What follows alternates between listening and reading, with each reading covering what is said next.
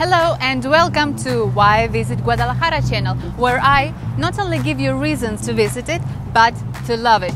So if you're coming to the city for the first time, you're probably spending hours on internet searching for the places where to go, places to visit. So I'll probably save you a little bit of time and tell that on the top of all lists that you will find, there will be Museum Cabañas.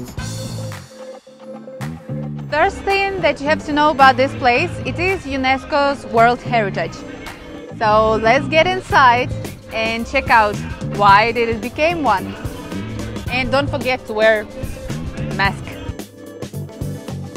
But before getting inside, we have to buy tickets. So we got our tickets, and because it is Tuesday, we didn't have to pay any money for it. Regularly, cost of entrance is 80 pesos, and for kids below 12 years, it is 30 pesos. So let's get inside. Hospicio Cabañas was built in the beginning of 19th century, year 1810 to be exact.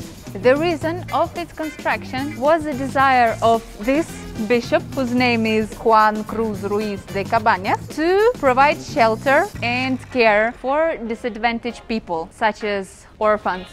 This building is more than 200 years old, so we can only imagine all those things that it lived through. But I'll try to give you the long story very short. 1810, the war for independence started here in Mexico. So shortly it was occupied by soldiers as barracks. Hopefully when the war was over, it became the shelter place for orphans.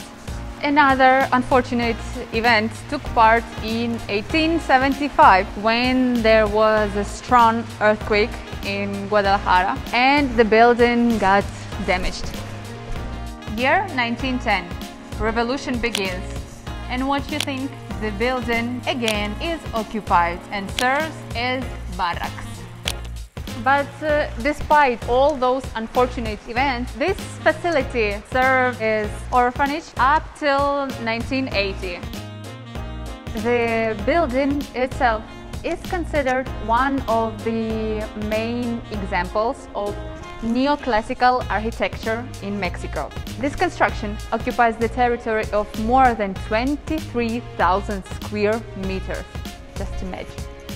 But despite its enormous size, the uniqueness of this building mainly relates to the simplicity of its construction. The harmony that was achieved between the massive structure, like these columns, and between open, huge outdoor space.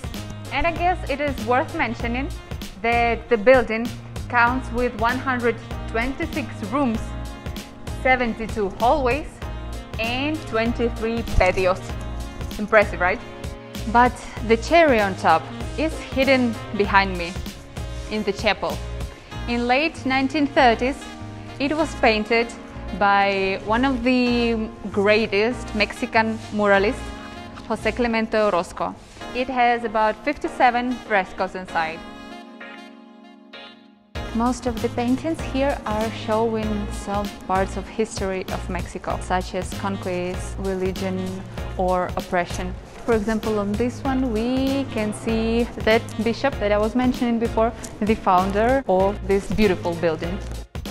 But the most significant and probably the most famous work of Orozco is located in the chapel's dome, El Hombre de Fuego, or the Man of Fire.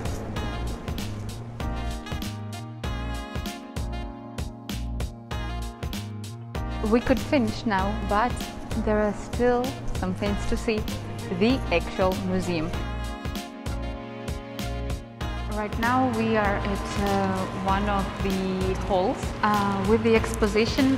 The name of it is Vivan las Mujeres, meaning long live women. It is a great exposition, very personal because I'm a woman. Probably when you see this video it won't be here anymore, but you have to pay attention because this exposition may travel. It have been to Argentina, Nicaragua, Spain and Uruguay already, so maybe one day it will be in your city. This exposition is temporal and they are constantly changing. I will advise you to check out the Instagram page of this museum, and so you can see what is the current exposition in the museum. Normally, there are a few kinds of expositions in the museum, the temporal and the permanent. One of the permanent is about the history of the building and Orozco. But right now, due to the pandemic, this one is closed, unfortunately. Apart from the museum, as well, there is a library. It is very small, but there is a lot of books, mainly about art, and you can easily enter and take some book and look at it, whatever you may like.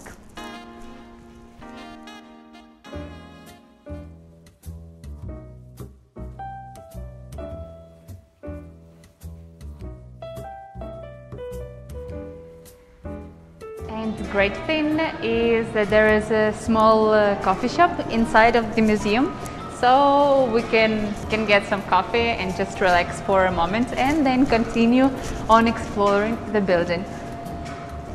And the last thing that I have to tell you is probably the name of the architect. His name is Manuel Tolsa. He was born in Spain. He did various buildings here in Mexico, not only in Guadalajara.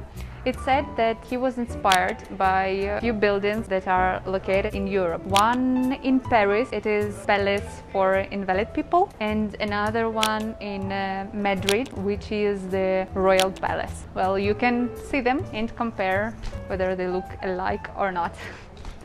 And that's all, folks. I hope you really enjoyed it. Thank you for watching. Don't forget to subscribe. Visit our Instagram page with the same name, Why Visit GDL. And if you have any questions, any recommendations, please leave them below. Adios!